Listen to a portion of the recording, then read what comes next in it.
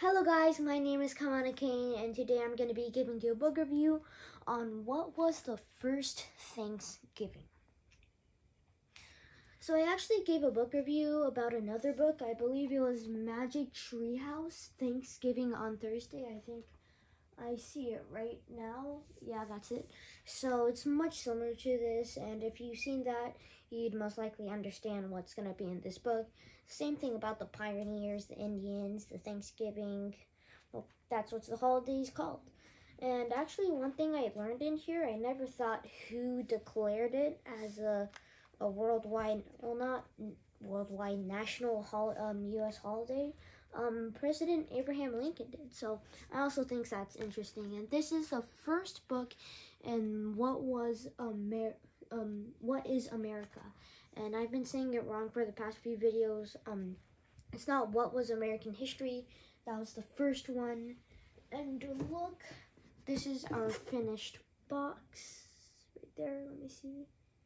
And they have a poster inside, so once you finish reading all that, you can kind of get a treat. And it actually has a poster like who was Alfred Hitchcock, who was Andy Warhol, probably everybody on there, who was Elton John, who was Bob Marley, and a lot of stuff like that. So, fun fact, there was actually no forks at the feast, only spoons and knives. And there was actually no cranberry or pumpkin pie ate for dessert or, well, Thanksgiving there. So it all started off when the pioneers, who believed that they were in the name of God, set sail. But they're actually trying to reach somewhere else instead of Plymouth. So the Kane actually brought them to Plymouth because, you know, they didn't have any high technological tracking devices, but just like the Vikings used the stars, they tried to do it, but it didn't go that well. They weren't too good. And a fun fact is, they actually didn't wear black hats, buckled, whatever you call those, probably didn't have buckled belts. Black was actually a really hard dye to make then, so their coats would probably most likely be brown or red. Some of them were even green and blue, which are still hard dyes to make, but they're the most common and most easiest dyes to make. So they went there, and they realized that they were in where they weren't supposed to be. So they were thinking of doing it, but that's when the winter came. A bunch of people got sick. Some people died.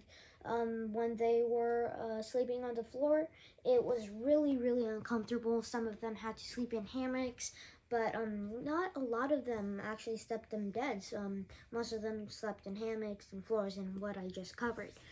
So they did a lot of stuff, so they realized that they couldn't go to where they were trying to go because it'd be 220 miles, I guess. I think so. It says it in the book. But there was a lot of stuff, and since this is an American history book, well, America book, not really, but it's like about American history, not that set somewhere in my pile of books, but it was actually, yeah, so I think this is a really good thing, and it says it in here, but again, yeah, they did a lot of stuff like that. There wasn't a lot to cover about it. Most of it was just eating. So one day, oh, there's an airplane. I'm gonna start talking louder. So when they arrived there, the Native Americans actually thought that they were enemies, but no one actually knows if the pioneers invited them to the Thanksgiving. Well, if they're actually shooting their muskets and they actually tried to kill them, but luckily during the Native American and pioneer fights, luckily no one was injured. So after a while, they started building their houses, and the Native Americans saw that they actually had some good materials, so they started trading. And soon enough, the chief or the pioneers, like, still nobody knows because there weren't that many records kept in the 1600s. And plus, who would keep records of the Mayflower sailing to a place on Earth and not knowing if that is going to be turned into a U.S. national holiday? Like, exactly, so. Native American guests brought the turkey. In exchange, they got them tools, arrows, and what they needed to live. And that's when the first Thanksgiving came. Some people wanted to change it to the third Thursday of November, but it's always been the fourth Thursday in November. And Abraham Lincoln made sure. Oh, there's an Amazon truck in the front.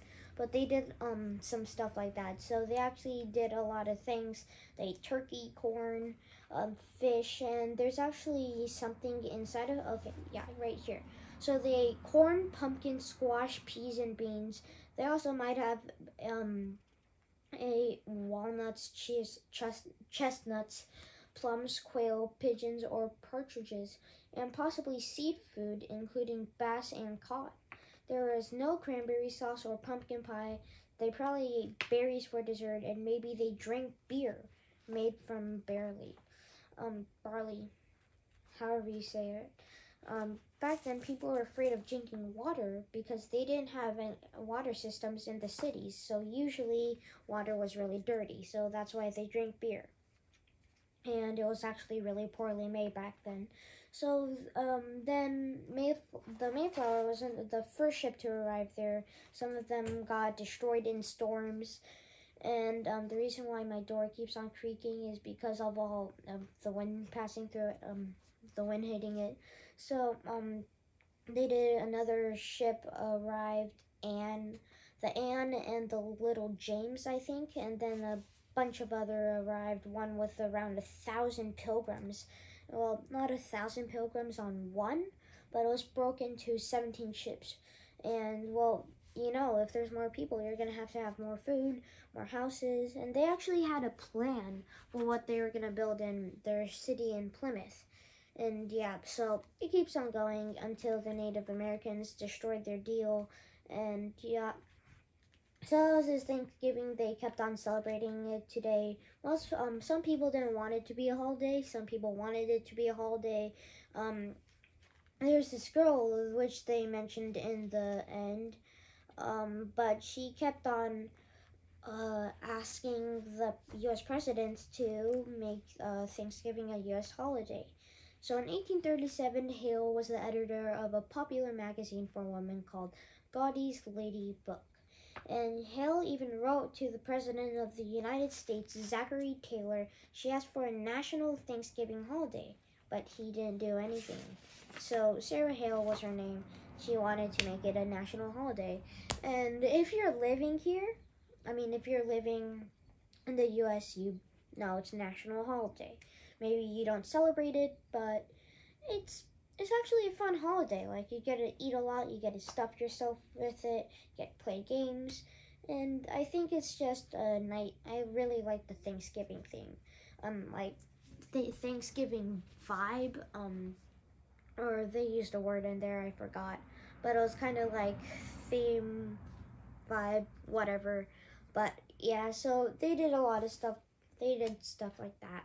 So they kept on eating, did a lot of stuff. And just, you get the point.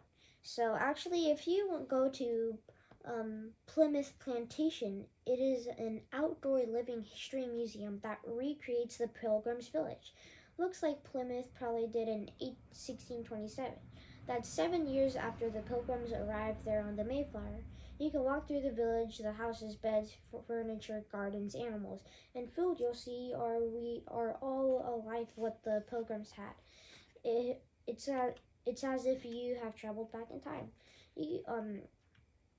They know a lot about how the Pilgrims lived, but if you ask them anything about anything modern like computers or TV, they will pretend they don't know what you're talking about. So I thought I'd include that, but there's actually some pictures, but it's pretty boring. It's obviously drawn, not real pictures, but there's some real pictures.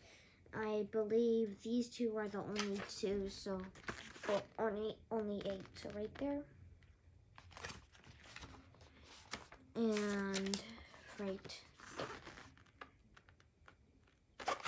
and I think I was mistaken because I see one more right there. All right. So that was my book review on what was the first Thanksgiving. Make sure to like, subscribe, and turn on notifications. And Shaka out of here.